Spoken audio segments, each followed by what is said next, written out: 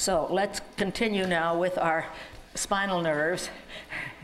And I wanted to introduce the two motor components in your ventral root.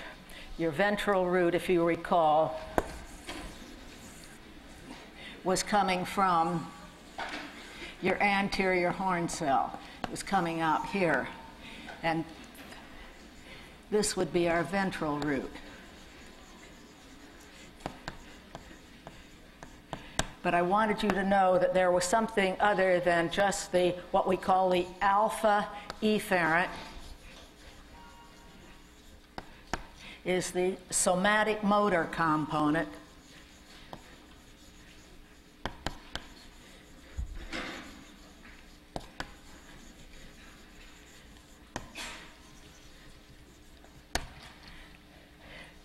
Coming from the anterior horn. So this would be a alpha efferent fiber coming from that cell. But there are gamma efferents, which are smaller, and they also will go out over your ventral root and go out with your spinal nerve eventually. And these are muscle spindles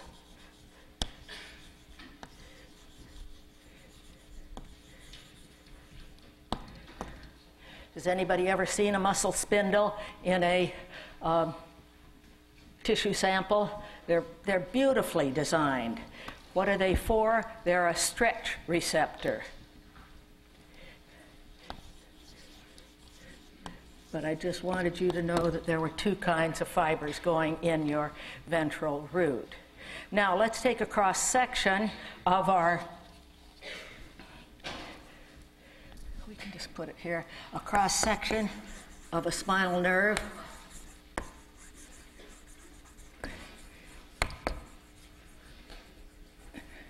And we'll start with just the nerve fibers. Taking a cross-section of them.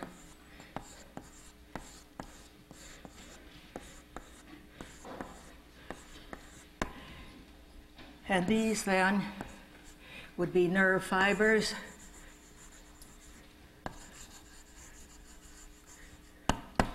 And they'll be covered with connective tissue. The connective tissue surrounding a single nerve fiber is called what? You know? Endoneurium. Endoneurium. So around each one of these single fibers that can either be afferent or efferent,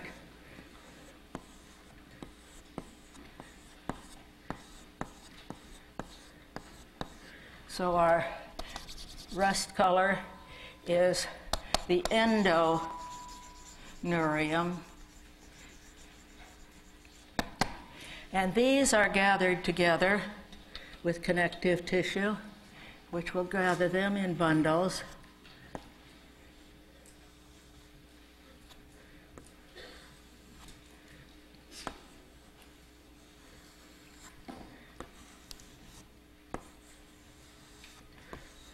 So what are you going to call these? Perineurium, right? Perineurium, just around again. Perineurium. And then the whole group of fibers are surrounded with heavy connective tissue.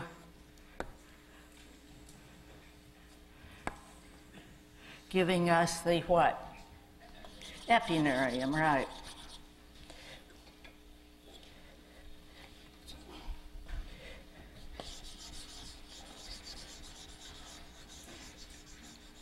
So when you are dissecting and you pick up a nerve, you're picking up out here. This whole thing then could be just a cross-section. Let's just take the ulnar nerve. So you see how well it's defined in here. When you study pharmacology, certain drugs will penetrate some of these, some will not. So one learns different things about this particular structure. So now, another term I want to introduce, the term plexi. Have you heard of plexus, plexi? You have several major plexi. I'm only going to mention two. Can I take? No, I'll wait for that. So plexi, that's plural. Plexus, singular. We have the brachial plexus.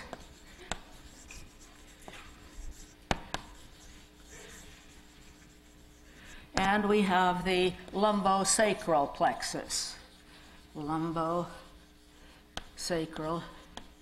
So now you know where they are. Why do we need these plexi? Because we've added appendages. So when the nerves are going to go out, they're going to recombine as they leave the cord and form a plexus. There are many divisions of these plexi, but we're just going to introduce the concept to you.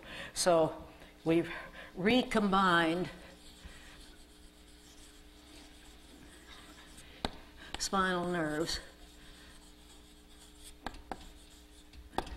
to make plexi. So roughly we could say, let's go C5, C6, C7, and C8, and T1. Those are all coming out individually, but they can combine into different nerves, and the one that I'm going to give you will combine all of them. It's going to go out like this, like this, like this, this, and this, and give us a single nerve. That's a plexi. And that particular nerve that I've developed here will be the radial nerve.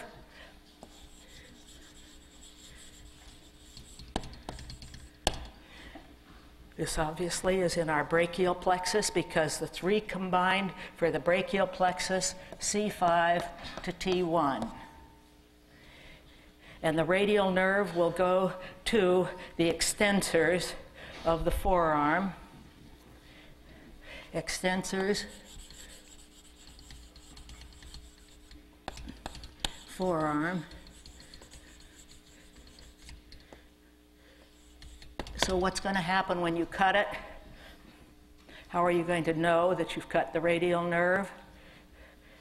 Tell somebody to salute. Instead of doing this, they'll do this, right? You have what's called wrist drop because you have nothing to extend your wrist, right? You've cut the radial nerve. So a wrist drop if you cut.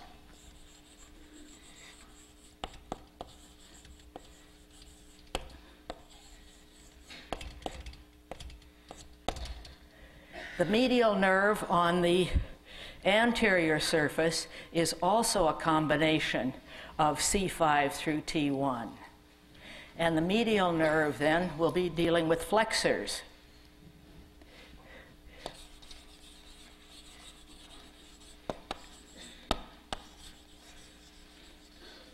Has anybody ever damaged a medial nerve?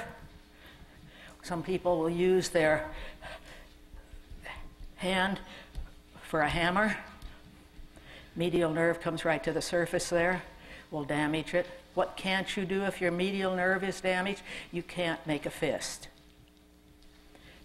a complete fist. Can't make fist. Actually, it's since sometimes these two latter fingers are not involved, but you can't do, at least with the first three. But it gives you an idea of why they have to combine these as these cells, these muscle cells are migrating out. They form a different pattern. They can't just do like the thoracic cavity does, just come straight around, right? All right, so that's our plexi. The next we want to do is what happens when you injure the nervous system. or a spinal nerve. Has anybody injured a spinal nerve? Anybody cut them? Nobody?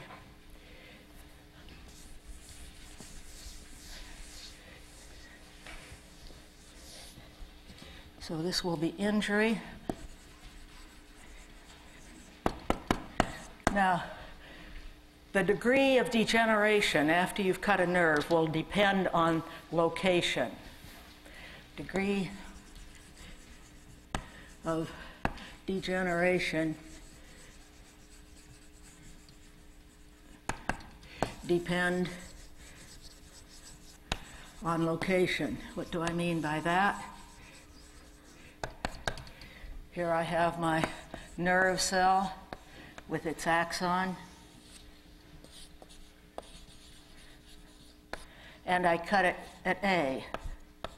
What happens when I cut at A? Usually the cell will die. You're that close to insulting your soma.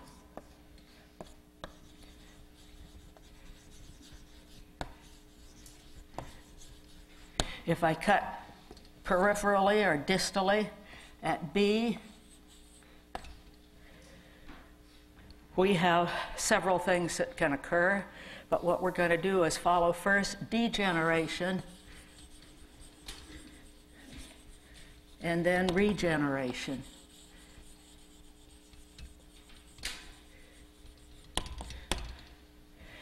So let's take we'll make a new nerve cell here.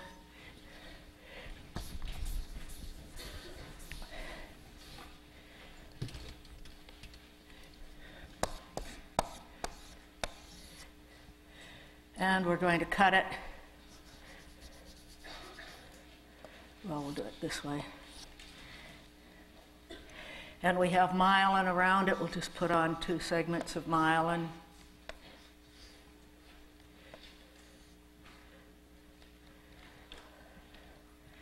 And we'll put some down here.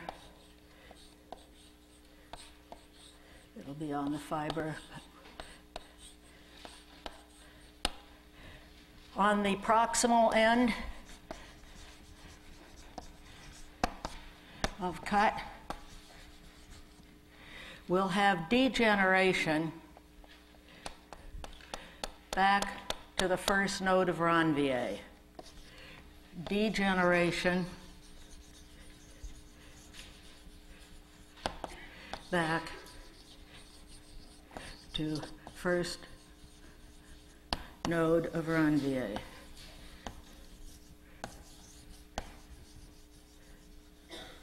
And we know that we've damaged this proximal part by changes that are taking place in the cell body. So in the cell body, in the soma,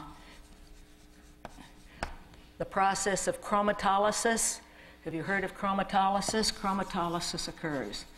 Chromatolysis. This is in the injured nerve cell. And what do we see with chromatolysis? How do we know this particular nerve is damaged? Well, first, the soma will take in water, so it will swell. Soma swells.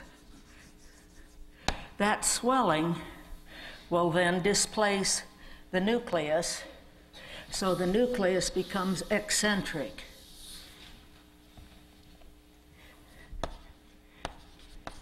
Nucleus, eccentric,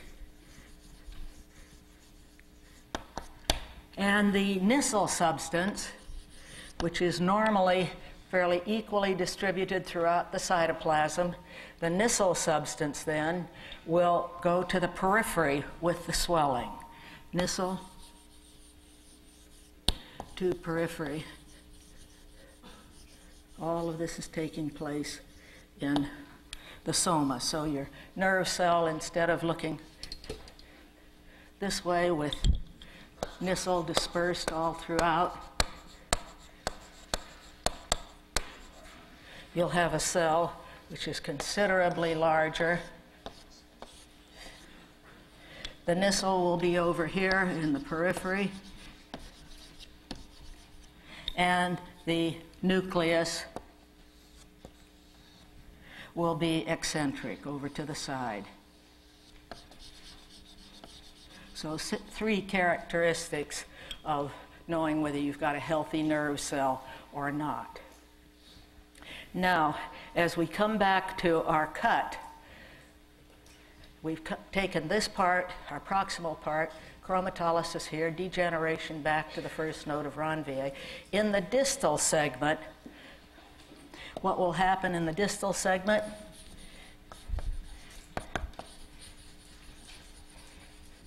Well, in the first place, the axon will break up. Just little beads of axon left. So the axon breaks up. And the Schwann cells multiply. So you're going to increase the number of Schwann cells out here, so that they've got a Schwann cell lined tube. Schwann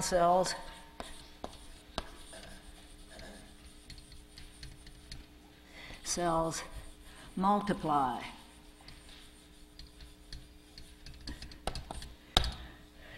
So if you don't have any scar tissue where your cut was, as the soma recovers, they will send out sprouts from the axon, across the gap. One of them can find your Schwann tube and go down and make contact with the target. So with regeneration,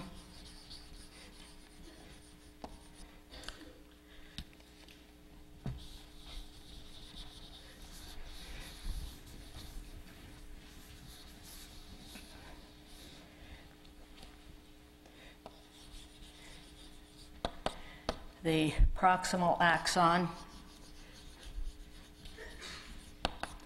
sprouts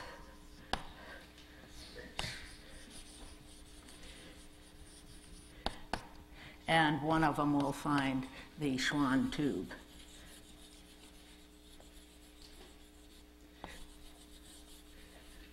Sometimes you have trouble and they get all mixed up in the gap here, and you form a neuroma. None of them can find the pathway. Sometimes, if scar tissue comes and builds scar across here, a surgeon can cut out the scar and put in a Dacron tube. So when the sprout comes, it'll follow that little tube and get into the proper channel. So there are ways to help. How fast is it traveling? Once it's in the Schwann tube, it can travel as fast as 3 to 4 millimeters per day. That's fast. What's the most rapid growth of a nerve fiber that we know, that I know at least, in the animal kingdom? In the deer antler. You know, the deer shed their antlers every year, and they've got that, get the velvet all re-innervated. It's highly sensitive. It can go about 5 millimeters there. I always think someday somebody's going to go analyze and find out what substance is in the ganglion that allows that to grow so fast, and use it with human beings when they damage their cord, because it's really something. Someday somebody will do it. All right, so that gives you an idea of what we mean by regeneration. But let's say that you've cut a neuron, but you don't get chromatolysis. Why not? You're given some slides to study, and you have no chromatolysis, yet you know you've cut the neuron. So if I have why no chromatolysis after nerve cut,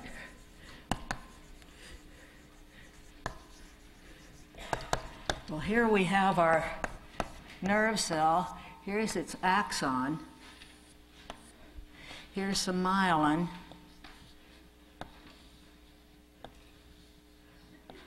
very diagrammatically placed.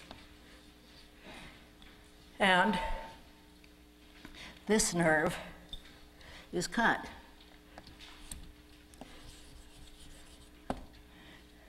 And you still have a perfectly healthy nerve cell. Why?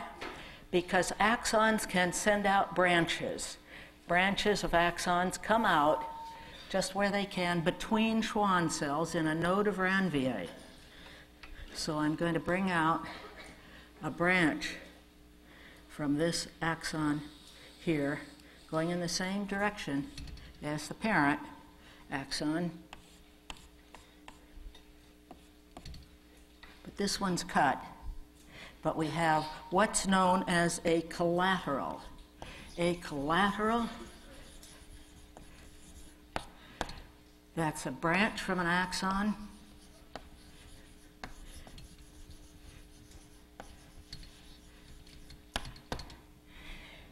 And it can go in the same direction, or it can go back up here. Can ascend or descend.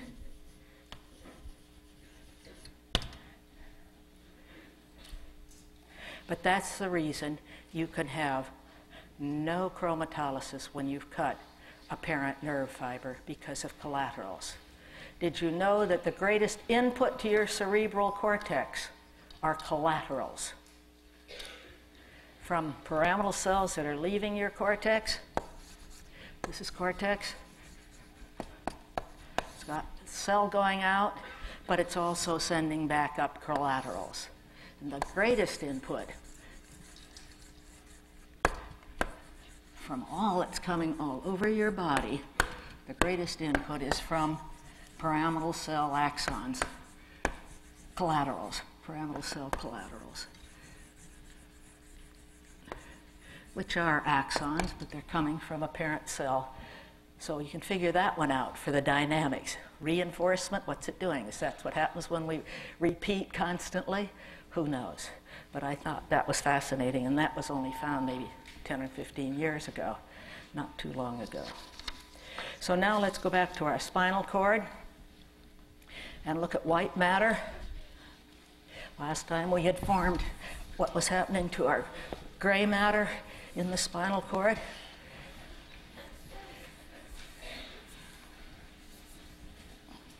Spinal cord.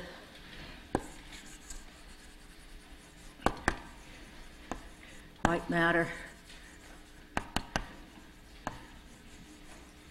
So we had seen that it come from the marginal layer. We know it's going to be peripheral in the cord.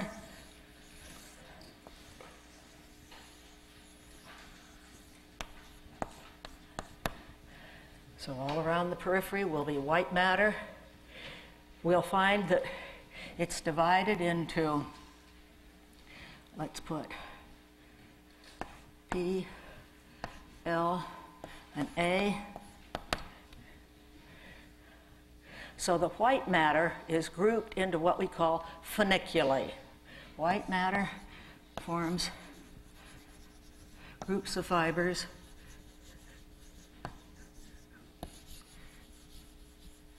which are funiculi. And the funiculi are broken down into specific functional groups called fasciculi. Fasciculi are functional groups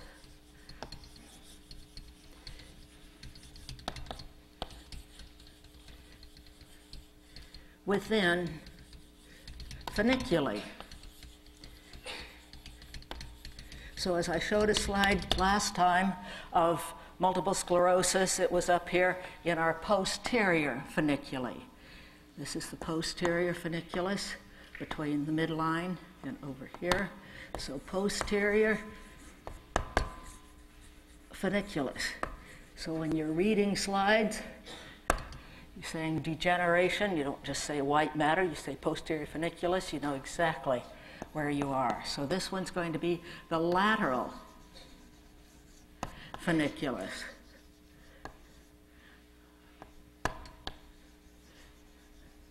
So what does that allow this one to be? Anterior. Really smart, yes. Anterior funiculus. But they're useful landmarks. And I'm going to use one for an illustration. I'm just going to take, since the same sensory modality is in the whole of the posterior, I'm going to take the posterior to give you an illustration of what a fasciculus is in a funiculus. So if I take my cord again,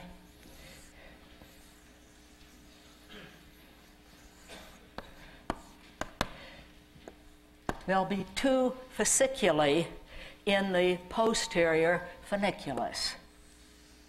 So medial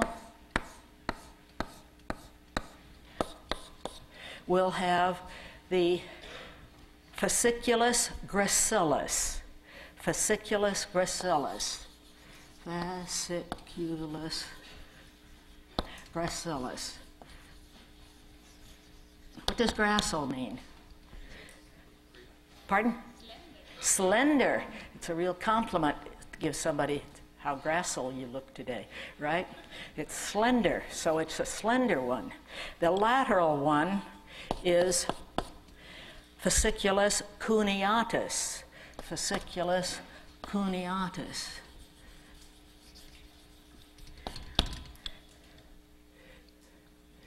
And cuneate means wedge-shaped.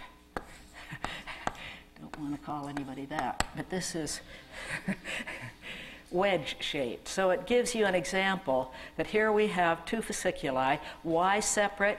Because the fasciculus gracilis is coming from the lower part of the body,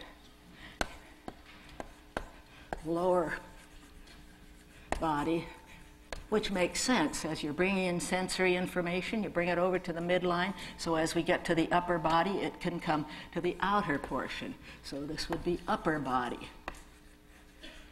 What kind of sensations is it bringing? What we call conscious proprioception. Right now, think of your feet. You can see them down there. You're not moving. You know exactly where they are. Proprioception, position in space. Right? When we get to the cerebellum, you'll get unconscious proprioception that goes on every time you take a step. You've got to know where your feet are, but you don't want to be thinking about them, so you turn it over to your cerebellum. But when you want to think about it, that's conscious proprioception. So the sensory modality carried by these fibers up to the cortex is conscious proprioception.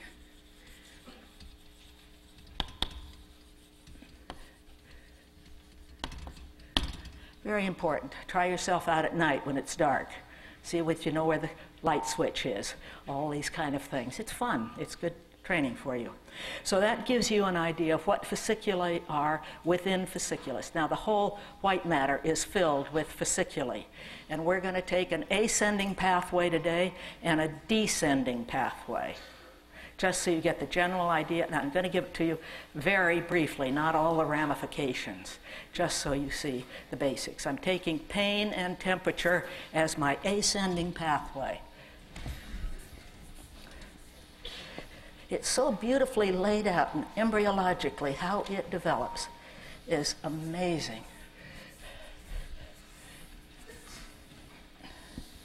So we're going to take an ascending pathway.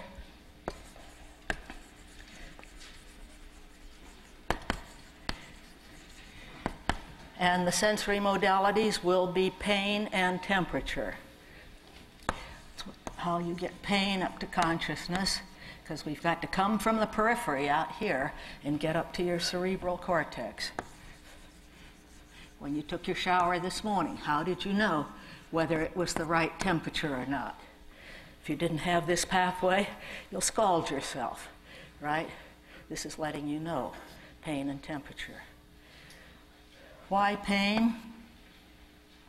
Well, pain sensing is essential to your survival, letting you know when you've got something that's too much. Essential to survival. but it's also an enemy. When you get to be older and you've got terminal cancer and no medication will handle the pain, when you have intractable pain, pain is an enemy.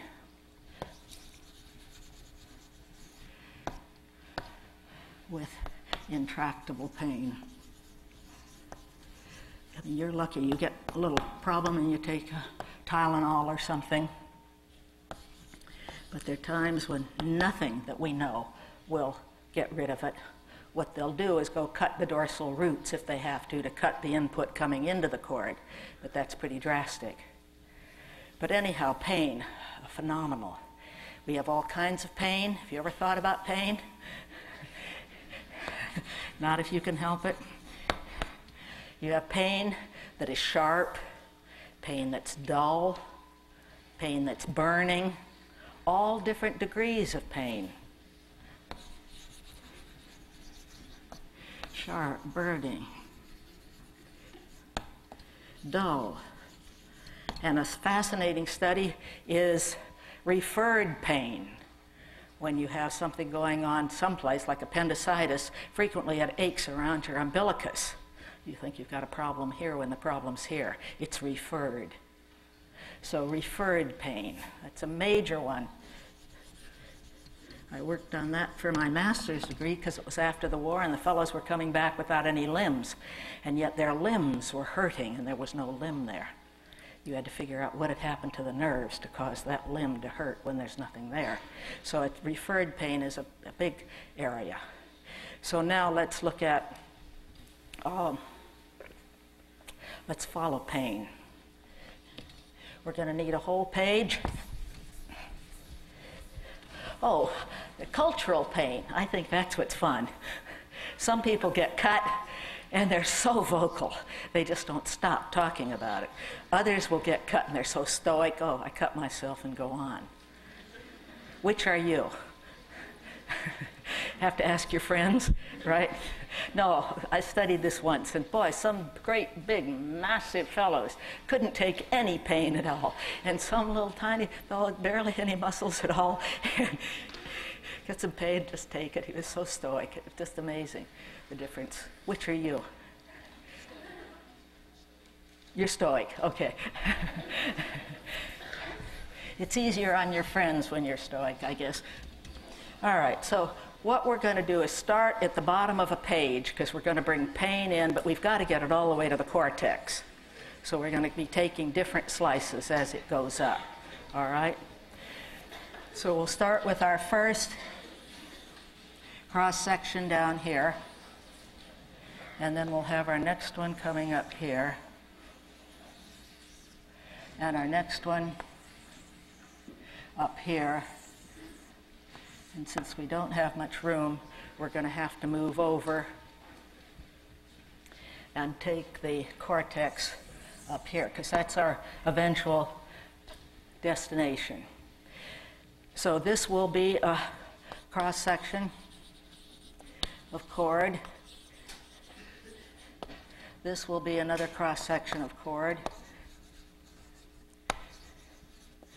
This will be a cross-section through thalamus.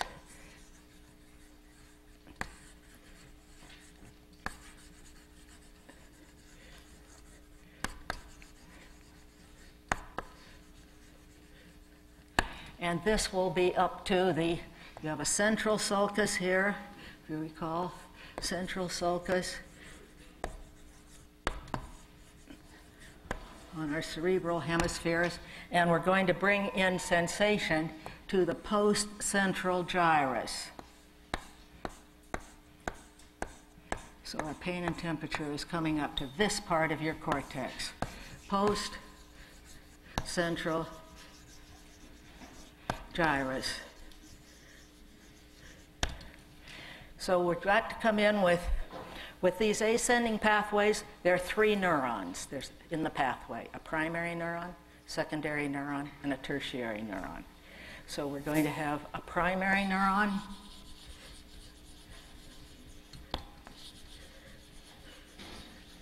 and that's going to be in your DRG. What does DRG stand for? dorsal root ganglia. We're not going to write it out anymore. And the secondary neuron is going to be in the posterior horn. Secondary neuron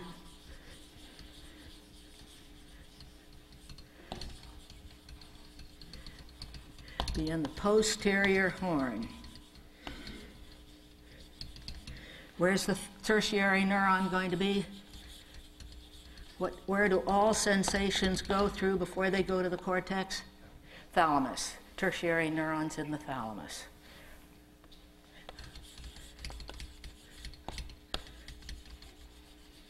So when you get a quiz and you're asked that you've damaged your secondary neuron, you know exactly where it is, where it's going, and you could hypothesize what the result would be. So we're going to follow our primary neuron up.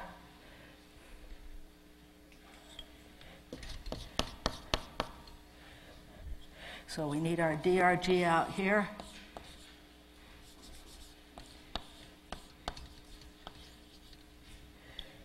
And we're coming in then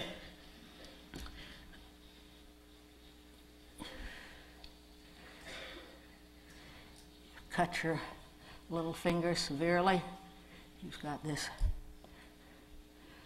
pseudo-unipolar cell over your dorsal root, and it's going to come just to the lateral aspect of your cord.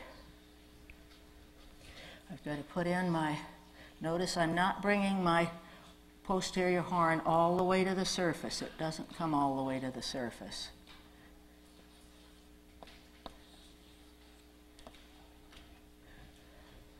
Now, if anybody can figure out why these have these patterns, I don't know. But it's going to come to an area out here between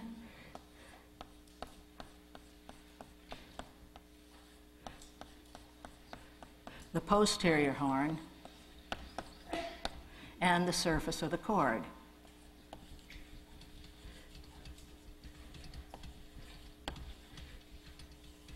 Anybody know what fasciculus that is? It's named after Mr. Lissauer. This will be Lissauer's fasciculus.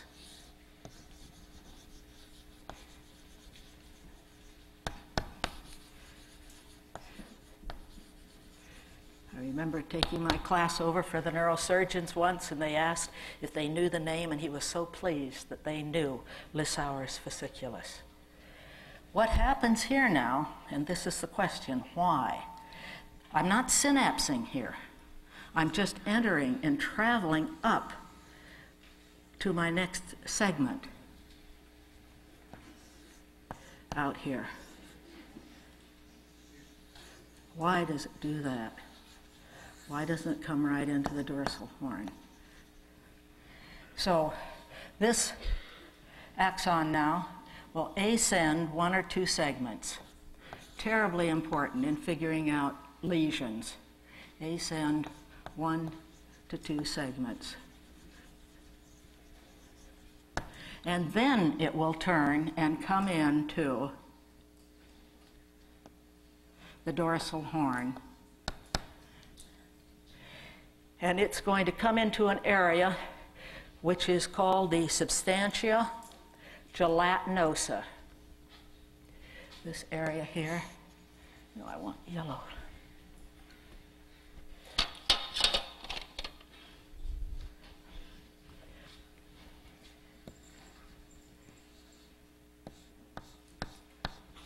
And this area is substantia gelatinosa. Have you ever heard of it before? No? Why do we have a gelatinous part of our cord here? Nobody knows. Nobody's really gone in and assayed it. We're driven by technology. You get new technology, you leave back all the old things. Don't bother to go look them up. Substantia gelatinosa. So in the substantia gelatinosa, we're going to have our secondary neuron. So we'll pick it up, and it does something interesting. Here's our secondary neuron. It's going to cross over to my lateral funiculus down in this white commissure down here. and come over to here. Don't bring it to the surface because it's very important. It doesn't come to the surface. So this is the anterior white commissure. Why do I make an issue of it? Anterior white commissure.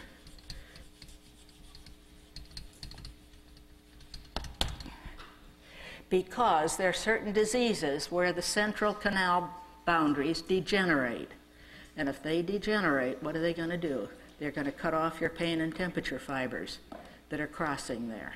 So it's an important landmark in your cord. So I'm coming over to form a track. This now has to go on up to our thalamus, but it's going to ascend over here in the lateral funiculus as it goes up to where I'm going to get into the thalamus. So it forms a track out here. All of the fibers will be P&T, pain and temperature fibers. So this tract is called the spino, where it's beginning, thalamic tract.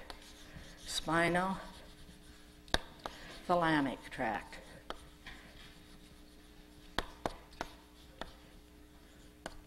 And since it's in the lateral funiculus, it's the lateral spinal thalamic. When you study this, you'll find out there are others.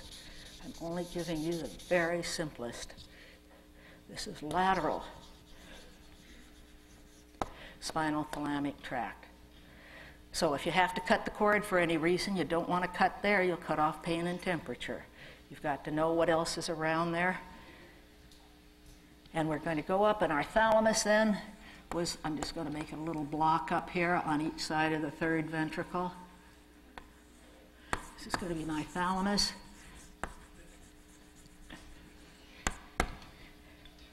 And these fibers will come in and synapse.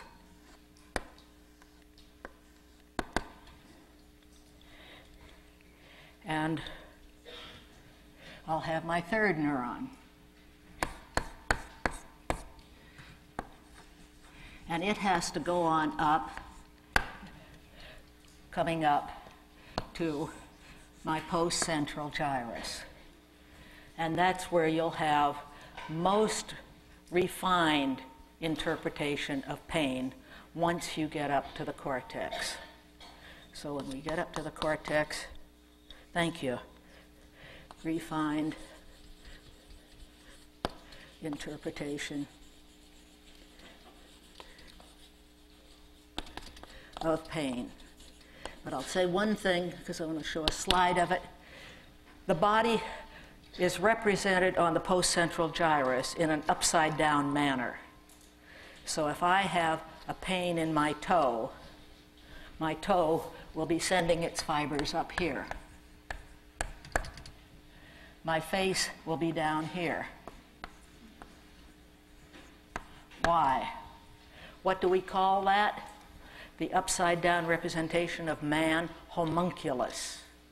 I'll show you a picture of a homunculus.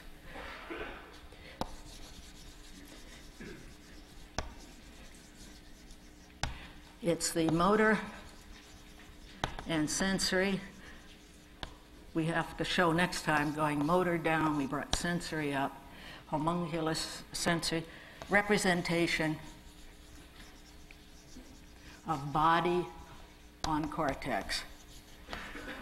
That's again very important because you can get rid of your anterior cerebral artery, which supplies this area.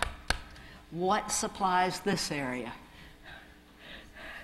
Middle cerebral, right. Very important for blockage of arteries to know the position of these. Let's see by slides, please.